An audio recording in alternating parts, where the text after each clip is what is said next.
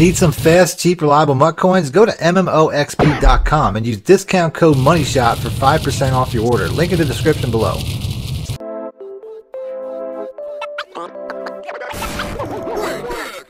Welcome back, YouTubers and Madden fans. This is Madden Money Shot, sniffing out the Madden cheese as always. Got part 2 of my strong close out of the West Coast playbook. Like I said, I've been doing the West Coast. This is probably the last video for West Coast. If you guys want to see other alternate playbooks, let me know in the comment section. Or if you want me to continue with the West Coast, just hit the like button. I'll continue doing West Coast because these videos are going over well.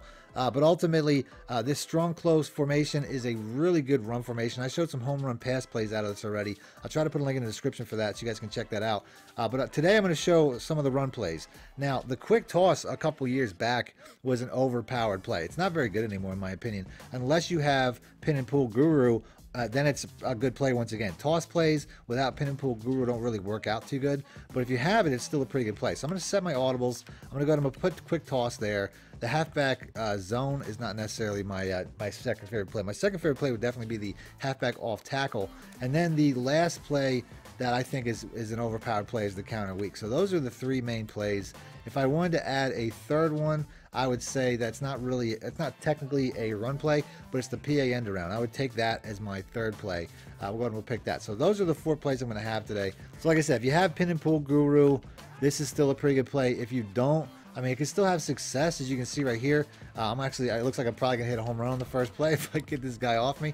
It still has success. I feel like they might have toned down some of the X factors, some of the requirements for these plays to work. But earlier in the year, you could really tell that these toss plays just didn't work unless you had Pin and Pull Guru. That's kind of how it felt. But at the moment, I'm having some success. In game, I don't think you're going to have as much success as I've had with some of these other plays. But it's still, like I said, it's still a good play. It's just, it's much better if you have Pin and Pull Guru. That's basically the easiest way that I can say that. But to me, the easier plays to run, the halfback off tackle is probably my favorite play on this, aside from the counter weak. Now, in a play like this, the way that they're stacking the box on the strong side, I'm going to go ahead, I'm going to skip over that, and I would definitely go to the halfback counter. The halfback counter is something that if you see a gap on the left side in any capacity, it's going to be better to go that way. The off tackle, the off tackle is a lot like a stretch.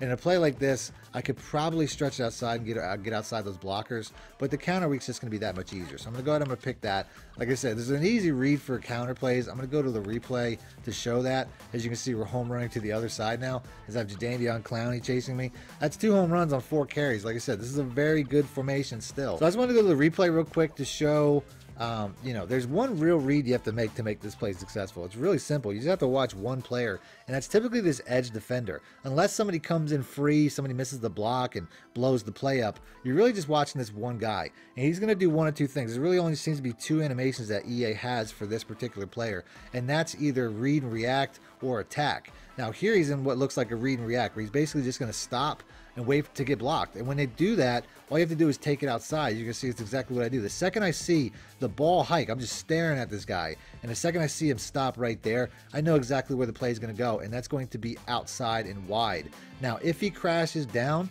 you can't go outside. If he's aggressive and he comes forward, you can't go outside, or else he's going to tackle you. If he comes forward, you basically just have to wait for this blocker to kick him out and then go inside. I'll get a look like that, and then I'll show you that again. Like I said, it's a real simple read. It's the only read you need to make immediately. Right here, once again, he stops. I just take it outside. The second he gets enveloped by that blocker, I just take it outside. It's an easy run. I want to get the look where he comes forward, though. Go ahead and we'll do this one more time. Hopefully I get that aggressive look. There it is. You can see right there. That was the aggressive look. I just have to go inside, make a little bit of a juke, and it looks like we're hitting another home run. So like I said, I mean, this is a very explosive power run formation. Like I said, a lot of people make this mistake when they run these counter plays where they think they have to go outside all the time. If I go outside right there, what do you think is going to happen? That's exactly what I'm telling you. I run counters all the time. This is going to be a tackle for a 5-yard loss. If I try to bust this outside, that's why you have to watch this guy.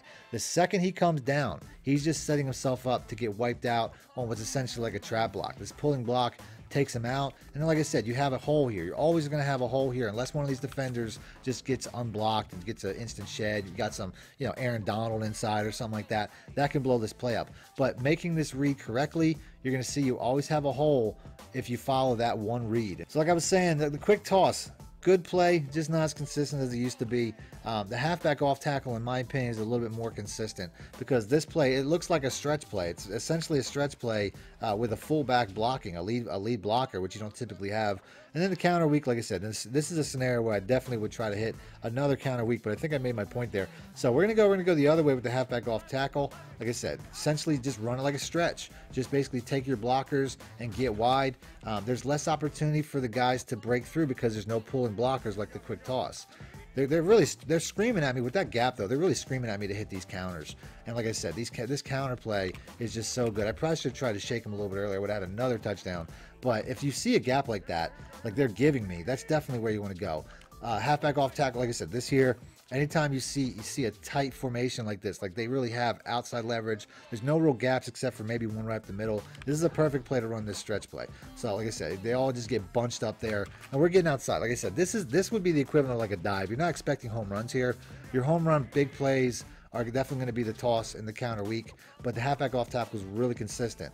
And then the last play would be the PA end around. Like I said, not really a run play, but this is something that where you can basically just hit this running back here. The animation's so slow now compared to what it used to be. That's like the way that EA really tried to mess this play up. Like I said, a lot of these plays have really been patched to being ineffective. But this play here, if I want to just quick out to the running back, you used to be able to cancel the play axis, but you can't now. So it's like, it's just such a slow animation, which makes this play a lot less consistent than it once was. But I still like the play. It's still something that, you know, if I just want a quick and easy, like I said, if you're getting blitzed heavy, you can't run this. But if you want a quick and easy catch and run to the running back, it's a good play to mix in based off the fact that you're running so heavy out of this formation already anyways. So I'm going to go ahead and end the video there. Like I said, if you guys want to see more alternate playbooks, let me know in the comment section, or keep hitting the like button and I'll keep doing them. Other than that, thanks for watching, man. Money Shot out. Need more help or just want to show your support? Then head over to my Patreon and join my team, where you can get exclusive content like ebooks and bonus plays, as well as early access to my vids and more. Link in the description below.